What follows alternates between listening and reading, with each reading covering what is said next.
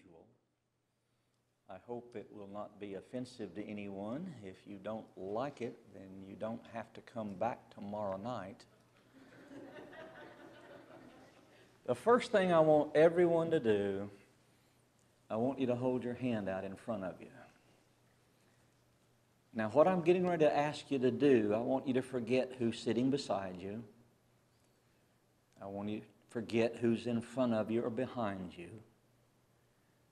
I want you to just think about you. Now, some of you have bigger hands than others, but I think all of us are going to get that hand pretty full. I want you to just use your imagination now and pretend that you can see something in your hand, because I want you to see your sins.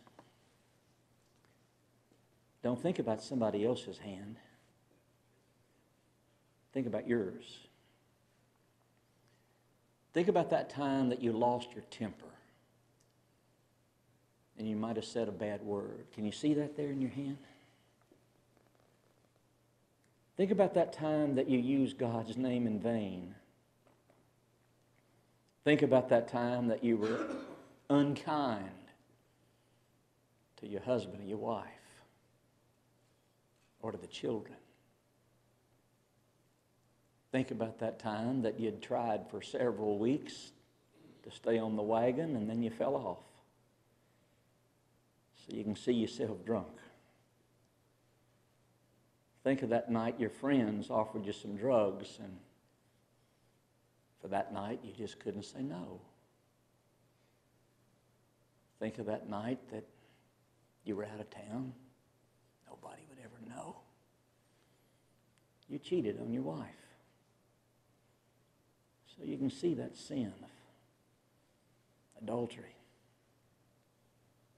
Think of that person that you cheated, you lied to.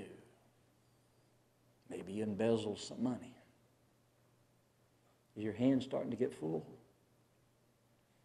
Now, I'm going to have to stop right there. That's enough to get you thinking. But I want you to hurriedly think and put something else in there. Your sin. Now, here's what I want you to do. I want you to close your hand. Because, see, you could see what's in your hand. But the person sitting around you couldn't. And you know what all of your sins are. And there are some sins that are private that your friends don't know. And some of the things you'd be ashamed of if they did know. So I want you to squeeze it real tight. Go ahead, squeeze tight.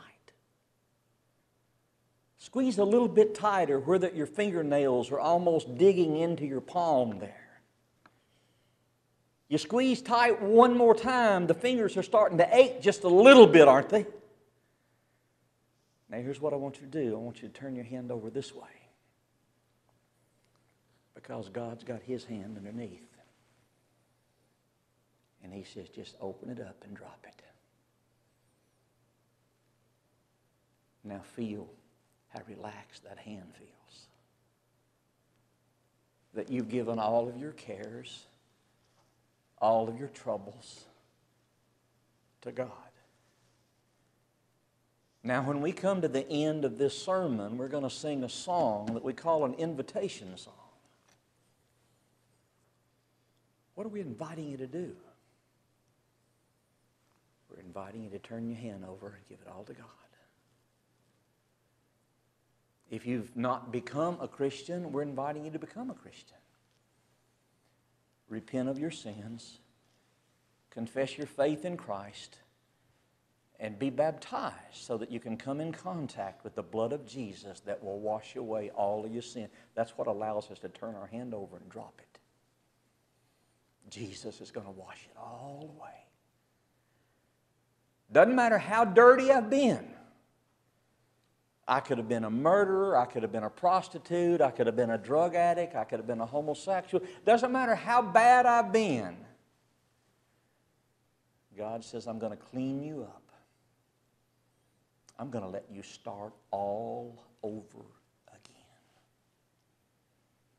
So if you've never made the initial steps to become a Christian, we're going to invite you to do that tonight.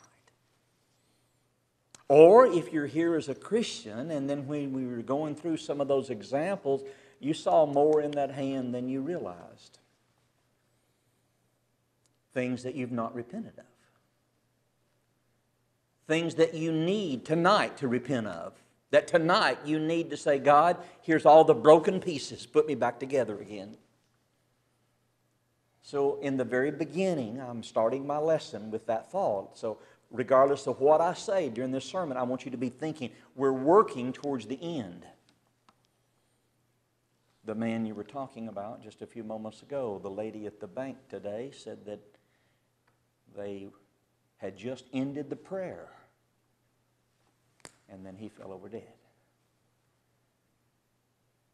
I don't know when I'm going to die. I don't know how I'm going to die.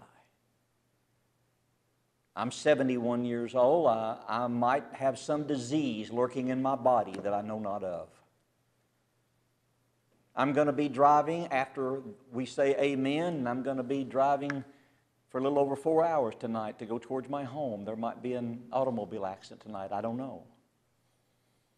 In 2 weeks, I get on that big airplane to fly across the ocean to the Philippines. That plane might crash. I don't know.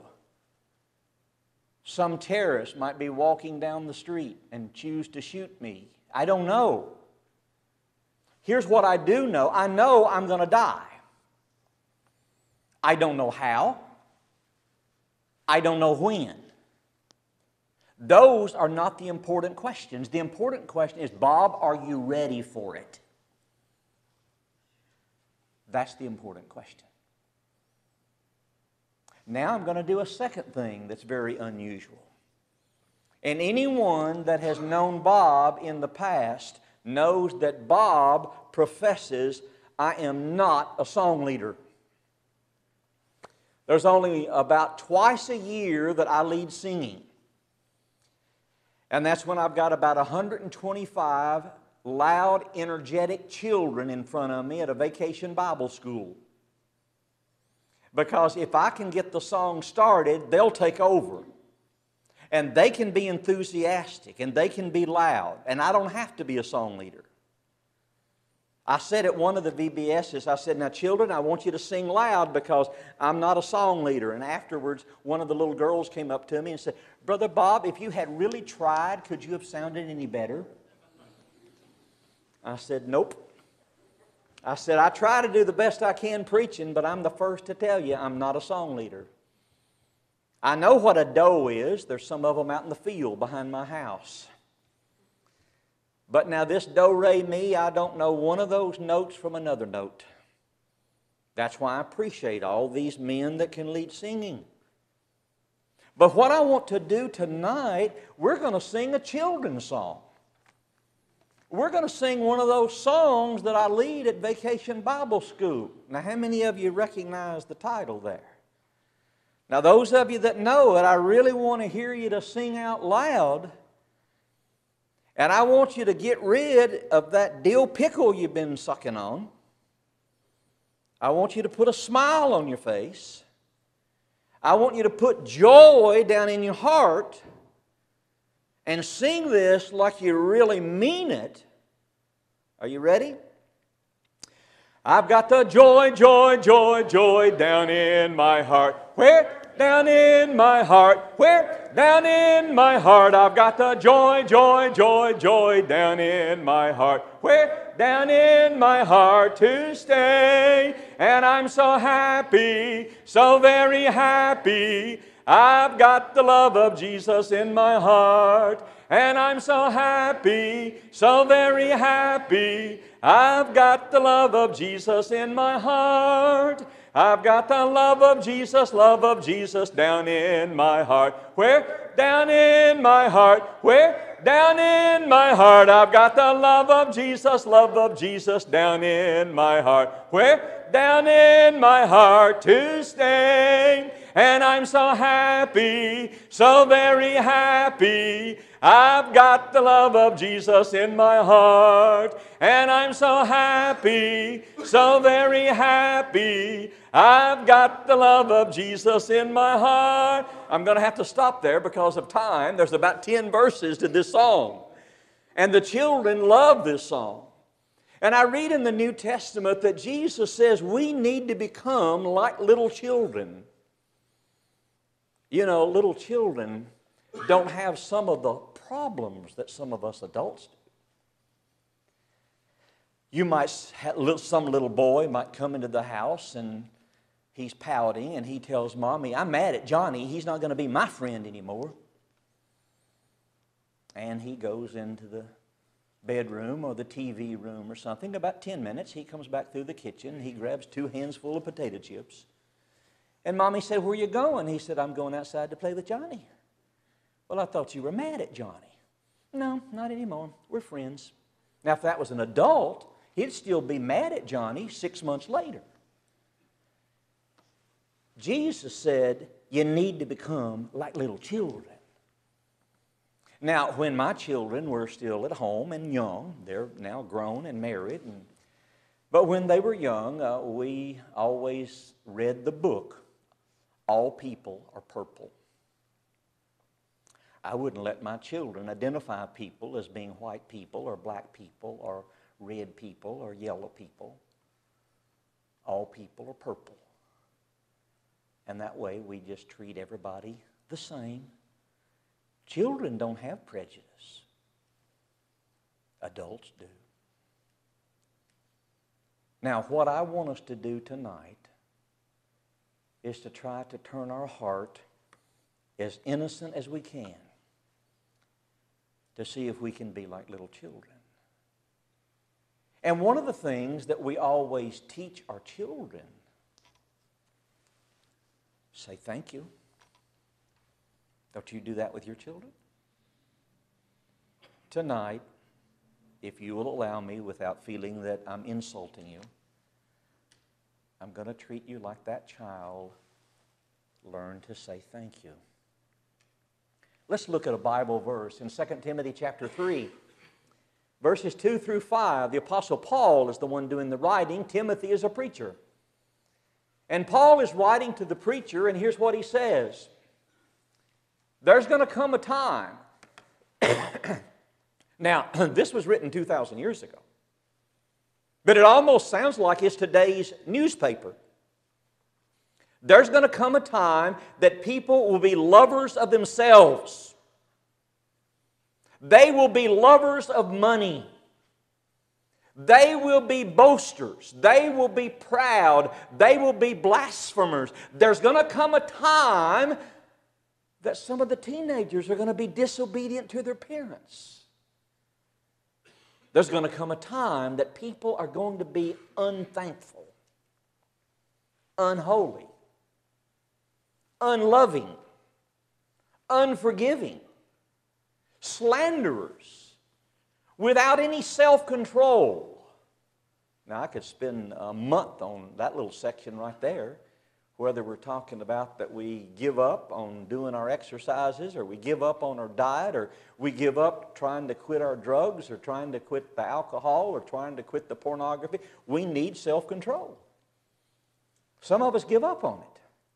There's going to come a time some people are going to be brutal, despisers of good, traitors, headstrong, haughty, lovers of pleasure more than lovers of God, having a form of godliness but denying its power. Now, from such people, turn away. Don't run with these people. If they're corrupt, they'll corrupt you. Now, when we look at this long list, we see that right in the middle of it is ingratitude or unthankful. That is included in the list of offenses, or the list of the things that God hates. We don't usually think of that as being a heinous offense to God, but it is. If I haven't learned how to say thank you, God's not happy with me. I'm not yet what I need to be. Now let's look at an Old Testament passage in the book of Deuteronomy. Soon the children of Israel are going to be crossing the Jordan River, going into the Promised Land. Now Moses, the book of Deuteronomy, is his 5th book. And Moses is a little concerned. You're going to get over there into the Promised Land. You're going to have your own land. You're going to build your own houses. But let's listen to what Moses is warning about. Beware that you do not forget the Lord your God by not keeping His commandments, His judgments, and His statutes, which I command you today. Be careful, he says in verse 12, lest when you have eaten and are full, when you have built beautiful houses and dwelt in them, when your herds and your flocks multiply, and your silver and your gold are multiplied, and all that you have is multiplied, when your heart is lifted up, you can sort of pat yourself on the back. Oh boy, I worked hard. Look at me. I've gotten rich. I've got this fancy house. I've got gold and silver, and I've got horses and cows and sheep and donkeys and camels. You've done a good job taking care of yourself. But look at what Moses says. In the middle of all that, you forget God. Your heart is lifted up. You forget the Lord your God that brought you out of the land of Egypt. You were a slave. And let me interrupt myself for just a moment. Every one of us here tonight are slaves. But we volunteer to be a slave. We are either a slave to the God of heaven, say, I want to be your servant, or we're a slave to the devil. But either one of those, we volunteer for that position. God did not make robots. God made human beings. And in each human being, He gave you a brain. He gave you a conscience. He gave you the ability to decide. Choose you this day whom you will serve is a theme that is repeated over and over and over again. Choose you this day who you will serve. Now, when I was doing an internship at the Psych Center in Kentucky where I live, I used to work with an awful lot of teenagers that had problems in cursing, problems in lying, already problems with drugs, problems with alcohol, problems with sex. And so many times they would say to me, but Preacher Bob, I'm 16 years old, or I'm 17 years old, I'm 18 years old.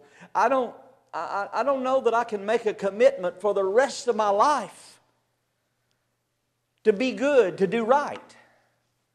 That just sounds like too far, too much. I said, yeah, that does sound like a whole lot. I said, I'm not asking you for 50 years. I'm not even asking you for 10 years. I'm not even asking you for one year. I'm not even asking you for 1 month. I'm not even asking you for 1 week. All I'm asking for is 1 day. Do you believe, if you really set your heart to it, and if you try to turn your hand over and give it all to God, do you believe that you can go 1 day without submitting to the will of the devil? For 1 day, can you give up your lying? For 1 day, can you give up your beer? For 1 day, can you give up your marijuana? Well, yeah, that doesn't sound too hard. 1 day. That's all I'm asking. Now, when you go to sleep tonight, thank God that you made it through 1 day. Now, when you wake up tomorrow, will you issue yourself the same challenge? I can do it for 1 day. And before you know it, those days have extended into weeks, and the weeks into months, and the months into years, and you're going to really feel good to say, hey, I've been clean now for 25 years. That's what we all want, isn't it? to get to a point that we're starting to feel good about ourselves. But you see, Moses was given the warning, don't be thinking about you. Be thinking about God. Give your life to Him. Foreseeing the multiplied blessings of God, he feared that they might forget God. That's easy to do, isn't it? Now let's be honest. Every one of us here tonight want to go to heaven. I'm going to assume that. There might be somebody that's trying to trick me, but I'm assuming that everybody here wants to go to heaven. We want to do what's good. We want to do what's right. We don't want to be like this warning here that Moses has given to the Israelites. But then I get to stop and think, well, now, Bob, now wait a minute. You got so busy. While you work for hours out there, just a few weeks ago, I decided I'm going to transplant my irises. I had 250 iris bulbs to transplant. I got out there and I got to weeding all the flowers, and I got to moving this flower over here and moving this bush over here and move the crepe myrtle over here and trim the rose bushes over here and work over here and work over here. And man, I'm so tired. I want to go inside and take a hot shower and go to bed. Threw my head down on that pillow and I said, whoa, wait a minute, Bob. You've been doing so much taking care of your yard and this house, you haven't even read your Bible today. You haven't prayed as many times today as normally you would try to do. Have you ever had a day like that? Now, do we get out of bed and correct it? Or do we forget God? You see, that's what Moses was afraid of. Now turn your Bibles now to the book of Psalms, and we're going to stay in this chapter and finish the sermon with it. In Psalm 100, this chapter brings us back to a spirit of thankfulness and a spirit of a joyful attitude. This is one of the shorter Psalms. There's only 5 verses. But oh, look at how energized our lives would be if we would embrace the message that's in this little chapter. Let's read it together. If you didn't bring a Bible, see if you can find one on the pew. Some of you will have different translations. Some of you will have King James, New American Standard, English Standard, New International. I don't care which version you're reading it out of. I want you to follow along and just look at some of these words. Make a joyful shout to the Lord, all you lands. Serve the Lord with gladness. Come before His presence with singing. Know that the Lord, He is God. It is He who has made us and not we ourselves. And we are His people and the sheep of His pasture. Enter into His gates with thanksgiving and into His courts with praise. Be thankful to Him and bless His name. For the Lord is good, His mercy is everlasting, and His truth endures to all generations. Now let's take those 5 verses and real quickly try to make a few applications. Shout joyfully to the Lord. The Hebrew word that is used here is very emphatic, shout. It's because that there is an excitement. We might say, praise God. We might say, amen. There is something stirring inside you that you are wanting to say, thank you, God. In other words, there are times that we are so aware of God's blessings that we cannot remain quiet. And we should not. Now again, each one of you will be different. You've come from different backgrounds. You've gone to different places. But I want you to stop and think, have you ever been in the midst of such an awe-inspiring scene of God's creation that you just naturally wanted to lift your voice in praise to God? I remember the first time that I was in Zimbabwe, in Africa, and I walked upon this scene, the Victoria Falls that separates Zimbabwe and Zambia.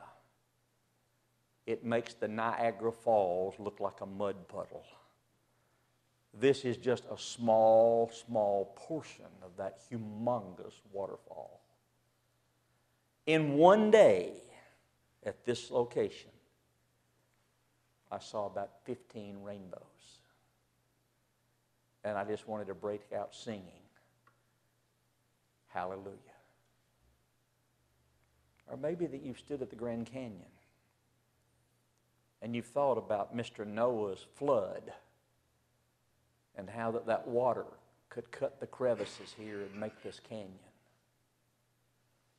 Or maybe that you've gone to Florida, or maybe you've gone to California, you've gone to Texas, or you've gone to Hawaii. And maybe you've walked on the beach and you sit down under a palm tree and you watch the sunset. And you say the colors are so beautiful that no artist would ever be able to capture this. This is from the Creator. Or maybe you've walked through the Badlands and you think, this is some strange stuff. Isn't it amazing?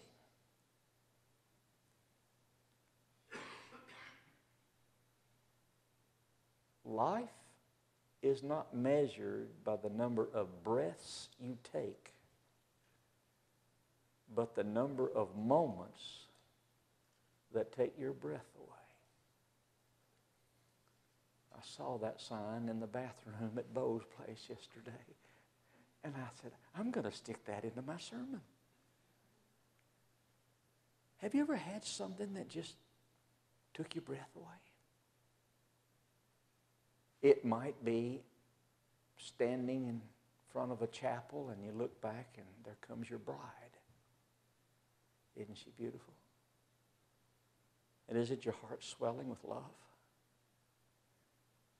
It might be when you're looking through that glass at the nursery and say, that's my baby. That'll take your breath away. You see, life is not measured by the number of breaths you take, but the number of events that you get to witness, things that you get to see, that those moments take your breath away.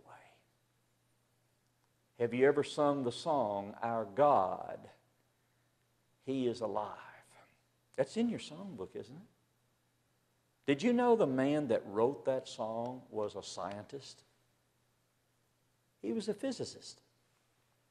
He's the man that invented the automobile turn signal.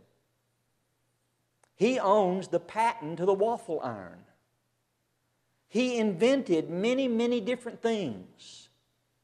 1965, Time magazine came out with a front page article with the question, is God dead?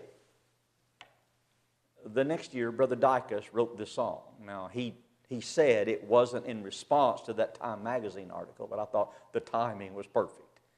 Your God might be dead, but my God is very much alive. Have you ever sung that song, Hallelujah? And when you go from the first verse to the second to the third, you just want to get a little bit louder with each one of them. You're praising God. Or what about that song, I know that my Redeemer lives. And we raise our voice to express the fullness of our hearts. That's what Psalm 100 is all about. Notice that verse 1 says, shout joyful to the Lord, all the earth. This is a challenge to the entire world to come to terms with who the Creator is.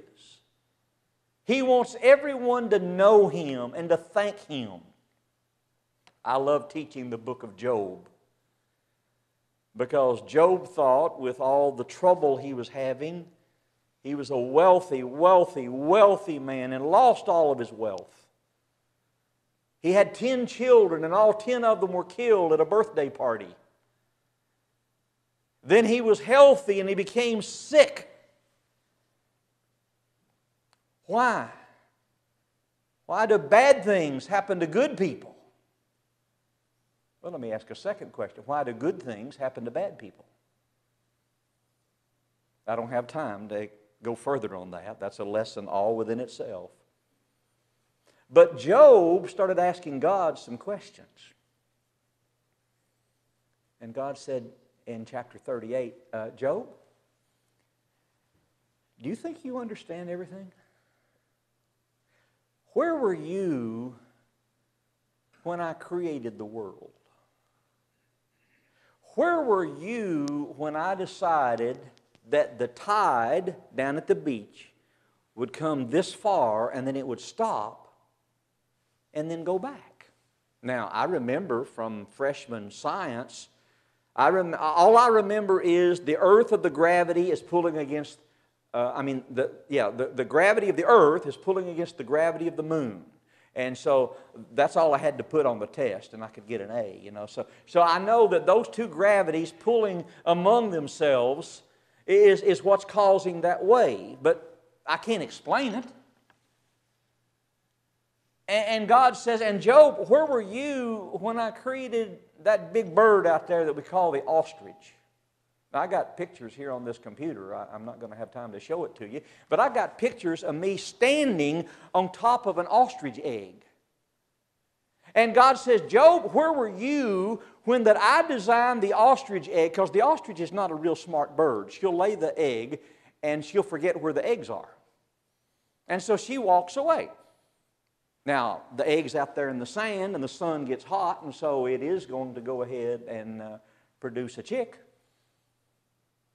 But that egg is designed such that you can stand on it and it won't break. But when the time for maturity comes, God designed it so that that little bitty chick on the inside, all he has to do is just peck the inside of the egg and the egg cracks open. Job, where were you when I designed all that? And he just goes through questions and questions. And if I were Job, I'd say, excuse me for asking. I feel so dumb right now. You see, Psalms chapter 100 is to the entire world. God wants you to know He is the Creator God. Now, do you remember years ago, I think they've almost gotten rid of them now, but used to, at all the barber shops, you had a little swirly thing out front that had the red and white stripe. Do you know what that represented? You see, back in the medieval days, they didn't have all the wisdom we have today, and so when you get sick, you would go to the barber, and he would take his sharp razor and cut your arm so that you could bleed. They thought by losing some blood, you could get rid of the disease inside you. Any of you ever been to the barber to let him bleed you? You see, we've learned a lot now. We've discovered, we've invented one of these big old high-powered telescopes where that you can see now so many thousands and thousands of miles into outer space. And through that great old big telescope, there's one spot out there that doesn't have any stars. Did you know the Bible had already told us that? The Bible had already talked about that empty spot. Oh, I could go on and on. I have a sermon that's based on that. Scientific truths that were in the Bible before scientists ever knew it. Psalms 100 wants the whole world to know who God is and to shout it joyfully. What has happened to the joy and the thrill of worshiping our God? You look around the average assembly and note that there doesn't seem to be a whole lot of joy in some rooms, but tonight we had it, didn't we? We sang it, I've got the joy. Where? Down in my heart. I've been to some places, they look like they've been weaned on a dill pickle. I'm wanting to try to help people restore the joy. Jesus said in the Sermon on the Mount, get rid of those gloomy faces. Even if you're going to be fasting, don't go around, oh, woe is me, I don't get to eat today. Get rid of those gloomy faces. Put a smile on your face. You look a whole lot better. When joy is in your heart, it's going to reflect on your face. In chapter 2, he says, serve the Lord with gladness.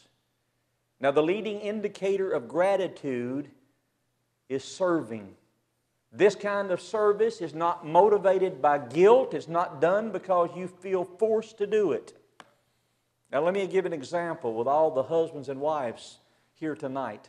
Ladies, let me ask you a question. If we grab your husband and we get him into a headlock and we get his arm twisted up here behind him and we say, now you will go to your wife and you will say, I love you.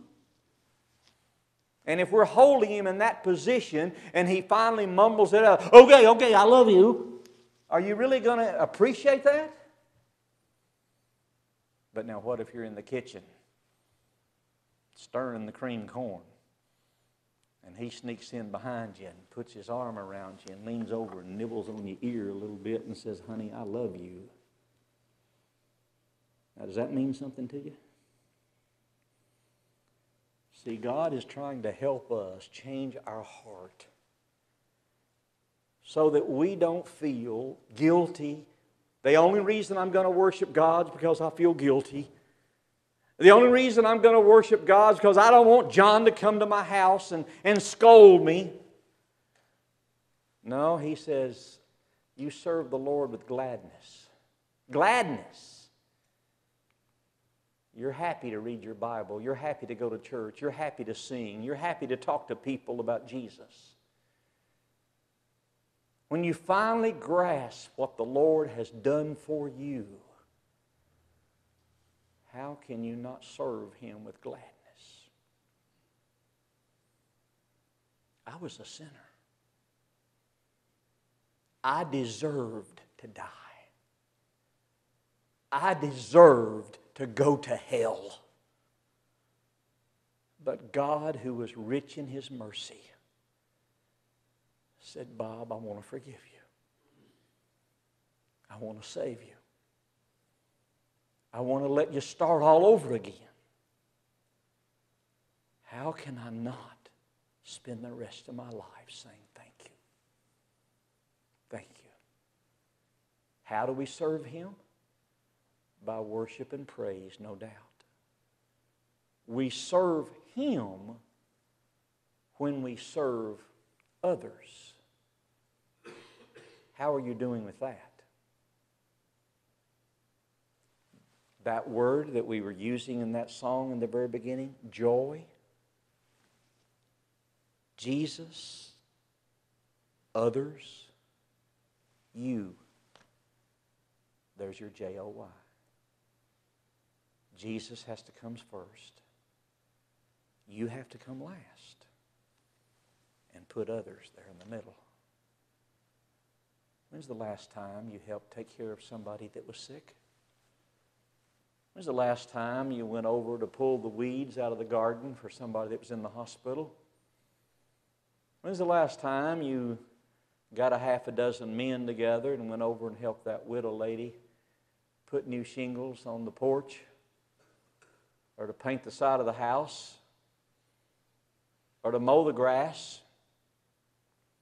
When's the last time you fixed a pot of stew and took over to that family when there'd been a death? You helped that woman when she came home from the hospital with that new baby? I'm going to stop right there and let you make a list of things that you can do. See, helping those in need is a way that you serve the Lord. And you come before Him with joyful singing. One of the best arguments in favor of congregational a cappella praise is when God's people sing out and sing with joy. I feel sorry for the men that are song leaders. I told you I'm not. I feel sorry for the men that are song leaders and say, now, let's sing verse 1 now of this song, and then he starts singing. It sounds like he's doing a solo. Because people are not ready to join in. People are not ready to sing, and people are not going to sing out. I believe the force of those verses, Ephesians 5:19 and Colossians 3:16, is that you sing with thankfulness. Now, is our singing joyful or not? You can tell. It behooves us to work on improving our singing, because that's a sermon within itself. Just as important as the sermon that John's going to preach for us. You look at verse 3, know that the Lord Himself is God. Our worship is to engage the mind that God gave us with an intelligent response to the Creator. Now, some churches want to entertain you. Now, my daughter was a great flautist. She was first chair in the flute in the orchestra. She's a great musician. My granddaughter plays the flute. She's learning to play the mandolin now, and the ukulele now, and then she's fabulous at the piano. She writes some of her own music. She writes the words to her song and puts the music to it. She's great. I love music of all kinds, but the kind of music that God is wanting is to use the brain that He gave us and the vocal cords that He created for us. And He said, sing, sing, sing, sing. Now, some churches, they have a big band. They've got guitars, and they've got horns, and they've got drums, and it provides wonderful entertainment. But I don't read that that's what God asked for. God wants it to come from our heart. And what are we to know? We're to know that God is our Lord. We're to know that He made us. We're to know that we are His sheep. Now look at this statement. All of us, I think, want Jesus as our Savior. What does that mean? I don't want to go to hell. I want to go to heaven. I want Him to save me. All of us want Jesus as our Savior. But how many of us want Him as our Lord? Because, see, that means not my will, but your will be done. There's a difference in wanting Him as the Savior and the Lord. None of us can worship as we should until we grasp that God made us as we are. And He continues to make us by remaking us in the image of His Son. We are not the one in charge. I need to learn that. God is the shepherd, and we are the sheep. And that's why He says, enter the gates with thanksgiving. He uses language here that would remind us of the temple. And we come to His presence today through prayer. I get to talk to God. That's why the writer of Hebrews says, draw near with confidence to the throne of grace. And we do it with thanksgiving and with praise. Can we ever truly thank Him enough? Some of us were back over here before services started, and I asked about that song, Count Your Many Blessings, name them one by one. If I gave everyone a sheet of paper tonight, and I said, now, write down what you consider some of your blessings. Somebody would real quickly say, give me another piece of paper. I'm thankful for Grandma. I'm thankful for Daddy. I'm thankful for my wife, for my husband. I'm thankful for my children. I'm thankful for my school teachers. I'm thankful for the freedoms that I have. I'm thankful for food that I eat, for the bed where I sleep. And the list keeps going on and on and on and on. Now, on Sunday, I told you about the little church in Belgium where I preached. 6 members, that's all. The little church in Indonesia has only 4 members, that's all. Oh, they'd love to be here tonight. You might think in Steele, Missouri, you might think that this is a small church. Boy, they'd think this is big. Places where I go in China, they don't have a Bible. They can't go to a bookstore and buy a Bible. That's a communist country. Do you have a Bible? Do you consider that one of your blessings? Count your blessings, name them one by one. I don't think it's possible to list every blessing that we have. And then he ends the chapter, bless his name, the ultimate way to show honor and tribute to God. There's going to come a day, Paul tells us in the book of Philippians, that every knee is going to bow. But what God wants, He doesn't want you to have to wait till the day of judgment to bow before Jesus. He wants you to do it right now. And that should create an attitude of gratitude. Do you feel thankful tonight? All right, let's wrap it up. Let's end where we started. What's in your hand? And you covered it. You hid it. But now we're going to sing this song to give you the opportunity to get rid of it all. Just turn it over to God. If you will do what God asks you to do,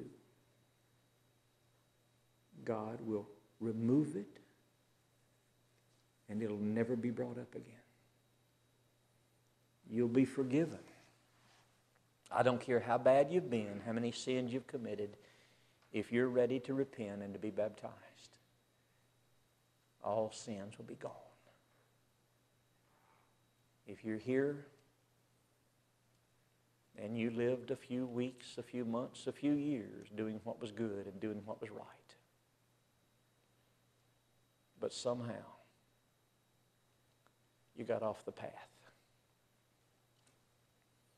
we're going to sing this song to try to encourage you. Would you like to start all over? You can't handle all the pressures of the world by yourself. You need Jesus. You need your brothers and sisters. If you'd like for one of us to lead a prayer on your behalf, I don't believe in generic prayers. If someone comes forward tonight, we take the name of that brother or that sister to the throne of God. Would you like for us to pray for you right now? Let us know what's on your heart. Let us know of any way we can help. While together we stand and sing.